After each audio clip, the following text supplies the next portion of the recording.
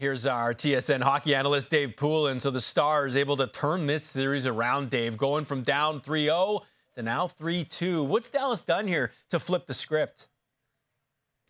They have kept going, Glenn. People forget that the first two games of this series went in overtime because the third game was such a dominating 4-0 win for Vegas.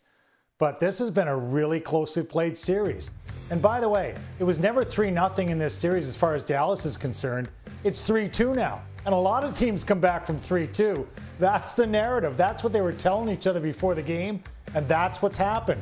Ty Dellandrea with the two big goals in the third period. But right throughout, the bounce back of this team, the veteran coach in Pete DeBoer, without their captain, this has a real mix of old and young on this hockey club. And you've got Pavelski and Suter, the gentleman at 38 years old in the group, and then young Wyatt Johnson at 20. Ty Dellandrea, 22 years old. He have the two big goals tonight. But this is a really veteran and tried hockey team here.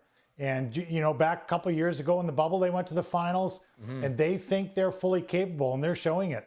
What about Jake Oettinger? He's had a bit of an up and down postseason following a terrific regular season. How important was it that he was pulling the Stars here to within one win of tying this series now?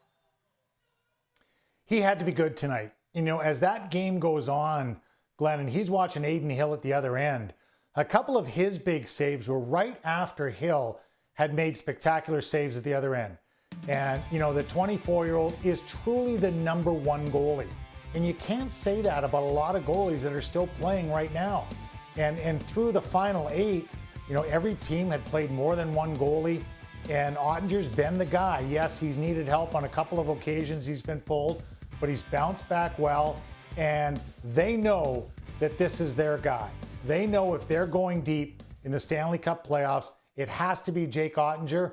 And tonight he was very solid. But we know the postseason's about opportunity as well, Dave, with Jamie Benn out due to that suspension. Which one of the Stars' big boys stood out to you? It's been Jason Robertson for the 2 games that Ben has been out. He scored 3 goals, and, you know, he was having a little bit of an issue scoring goals. This is a guy that had 46 this year, 41 last year. 6th leading scorer in the league with 106 points this year. And when your big guy goes out, the first tendency is to say, okay, it can't be one person that steps up. It's got to be a shared responsibility. But I think it does have to be your best players that step up. This is a star player at 23 years old. And you make your name at this time of the year. That's when you make your mark. And Jason Robertson, with his captain out, wanted to give his captain another chance to play, by the way, and he helped to do that tonight. Just a reminder, only 4 teams have ever come back from down 3-0 to win a series. Dallas halfway there, forcing a Game 6. Thanks for this, Dave.